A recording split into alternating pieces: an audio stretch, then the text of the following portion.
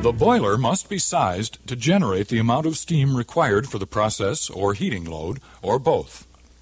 Many steam system troubles can be traced to an undersized boiler.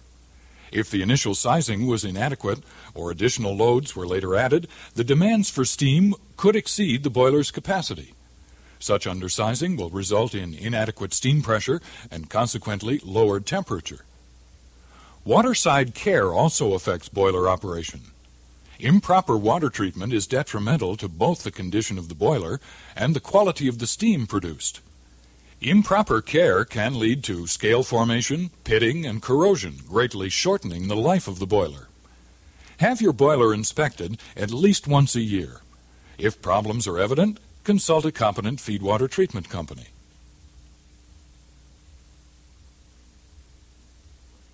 Steam mains must be correctly sized to ensure efficient operation and to minimize maintenance costs. The size of the steam main piping is determined by the allowable pressure drop and velocity for a specific pressure.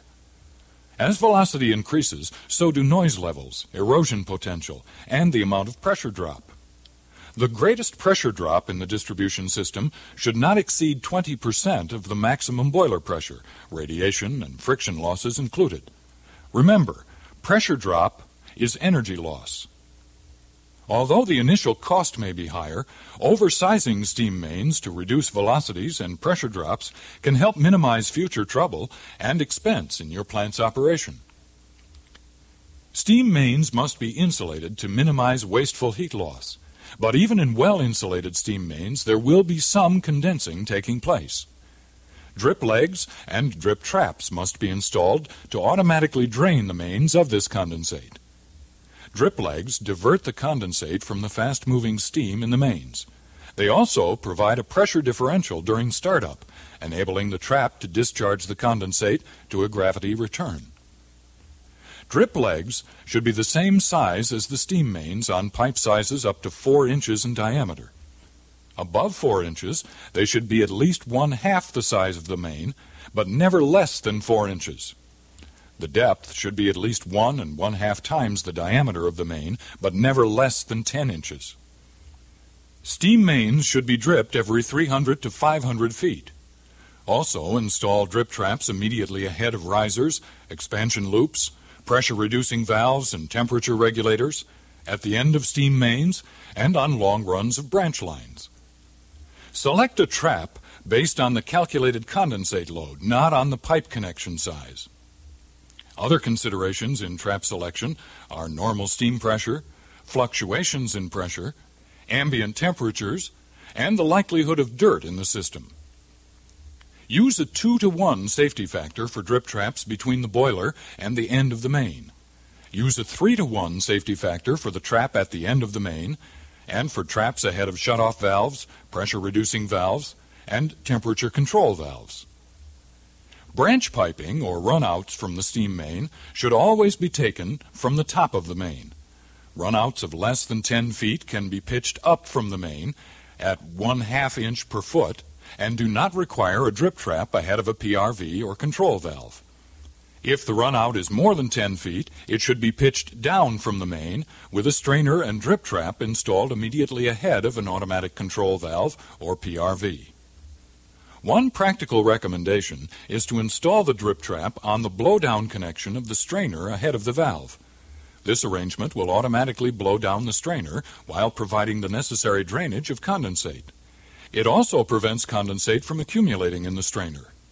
Condensate standing in the strainer body reduces the total effective area of the strainer screen and can lead to the damaging effects of water hammer.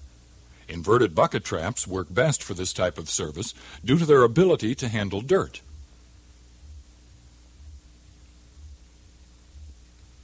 Efficient use of steam with heat exchange and process equipment requires proper trapping. The job of the steam trap is to get the condensate and non-condensible gases out of the steam space as fast as they accumulate. The condensate must be removed quickly, or it will reduce the performance or heat transfer ability of the equipment. Non-condensible gases must also be removed from the steam space by the trap, and it is important that they be removed at or near saturation temperature of the steam. Oxygen and carbon dioxide are released in the boiler when steam is produced and travel through the distribution piping. When CO2 combines with condensate that has cooled below the saturation temperature of the steam, carbonic acid will form. This acid is extremely corrosive and will eventually eat through the heat exchanger cores and piping. Oxygen in the system furthers this destructive force by causing oxidation. Proper selection of trap type and size is based on the condensate load, steam supply pressure, pressure modulation, return line back pressure, and specific application requirements. Do not select traps on the basis of the equipment's condensate outlet size. Regardless of the type of trap selected, install a drip leg, a T, and a 6-inch dirt leg from the condensate outlet of the process or heat exchange equipment. The drip and dirt legs should be the same size as the equipment's condensate outlet. From the side of the T, install a strainer to protect the trap from dirt. When using mechanical traps, the drip leg should be 10 to 12 inches long. When the trap's valve is closed, the only force that moves the condensate to the trap is gravity and a slight differential pressure created by collapsing steam, so the trap should be located as close to the equipment as is practical.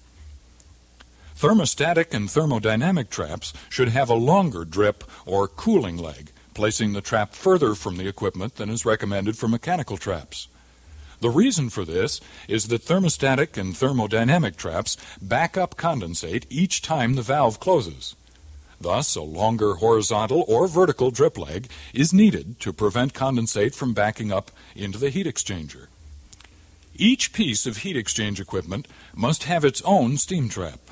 Group trapping, the removal of condensate from several heat exchangers through a single trap, can cause backflow of condensate and air into the heat exchanger with the greatest pressure drop. Even with a check valve to prevent backflow through the trap, condensate can accumulate because steam is still condensing in the heat exchanger. The results of group trapping can be loss of efficiency, water hammer, corrosion, and damage from freezing. To eliminate air from steam in processes using chamber-type heat exchangers, use thermostatic air vents. Air is an excellent insulator and is present in steam systems at startup. Air moves with the steam to heat transfer surfaces where the steam condenses, leaving the air behind. This air collects, insulating the heat transfer surfaces from the steam. Under these conditions, as little as 0.5% by volume of air can reduce heat transfer efficiency by as much as 50%. In addition, an air-steam mixture has a lower temperature than pure steam. Install thermostatic air vents at the top of the heat exchanger's steam space and as far from the steam inlet as possible. Air vents are typically used on jacketed kettles, retorts, vulcanizers, jacketed sterilizers, and most batch process equipment. A vacuum breaker is needed on a heat exchanger under modulating control, which is used to heat water, air, or product to less than 212 degrees Fahrenheit. Under these circumstances, when the control valve closes, steam in the heat exchanger condenses, creating a vacuum. If the process calls for low-pressure modulated control, a small amount of steam will enter the heat exchanger, but will not be sufficient to break the vacuum. This steam condenses, adding to the condensate accumulation. If there is then a sudden demand for heat, hot steam in contact with the cooler condensate causes water hammer. The collected condensate can also result in carbonic acid corrosion in the heat exchanger and may freeze under certain conditions, damaging the heat exchanger. All of these problems can be eliminated by the quick evacuation of the condensate. A vacuum breaker will allow the necessary drainage, provided there is no back pressure in the return. Since a vacuum can exist in the heat exchanger and discharge piping while steam is entering the heat exchanger at a slight pressure, install the vacuum breaker on the discharge side of the heat exchanger ahead of the trap. A vacuum breaker on the supply side would not open under these conditions. To simplify the installation, F&T traps with integral vacuum breakers can be used.